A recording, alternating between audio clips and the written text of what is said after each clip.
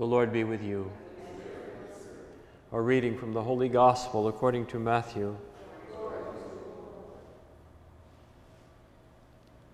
At that time Jesus exclaimed, I give praise to you, Father, Lord of heaven and earth, for although you have hidden these things from the wise and the learned, you have revealed them to the childlike. Yes, Father, such has been your gracious will. All things have been handed over to me by my Father.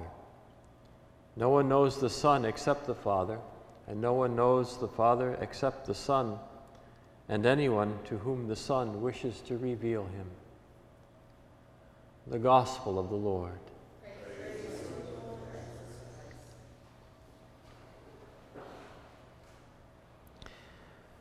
Today in our Old Testament reading, we come to a very important moment as Moses comes to Mount Horeb, Mount Sinai, Mount Horeb, where eventually the Ten Commandments will be given. And like the Old Testament tends to have a pattern of God's call, and it's a pattern I think that fits our human sensibilities. God calls us. We ask a lot of questions. We express our unworthiness. And then God gives us the assurance, I will be with you. Whether the call is one of marriage or priesthood or whatever vocation we have in life that to which God seems to be calling us, we accompany that commitment with a little bit of trepidation, knowing our weakness, but hopefully assured by the grace of God that he is present to us.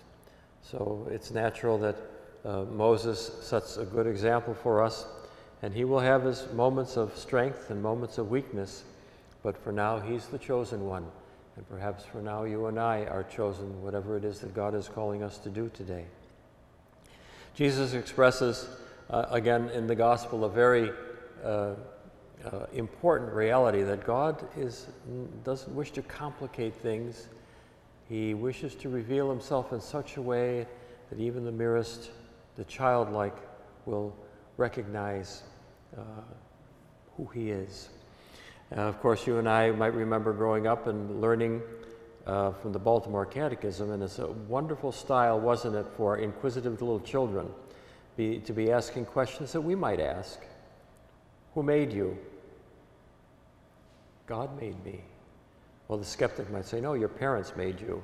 And we would say, well, they may have participated, but it was through God's grace that they were given the gift of a new human life. And then the next follow-up question, very important, why? Why in the world did God make you? To know him, to love him, to serve him in this world, and to be happy with him in the next. Our world is filled with people who can't even answer those two questions. And it's important, I think, for us to step back from all the complications and all the wonderment and come to an act of faith, which, as I mentioned perhaps earlier, St. Ambrose defines faith as the opening of a door. Faith is a door, and Jesus is knocking at it. Just here, Jesus wants to reveal God, and Jesus is knocking. But faith is that act of opening the door. I mean, we might open and see who's out there and shut it. We might not even answer it, or we might throw it wide open and say, come right in, the door to my heart. And we discover when we let Jesus through the door of our heart by an act of faith, opening that door, that he gives us the gift of opening the gates of paradise to us.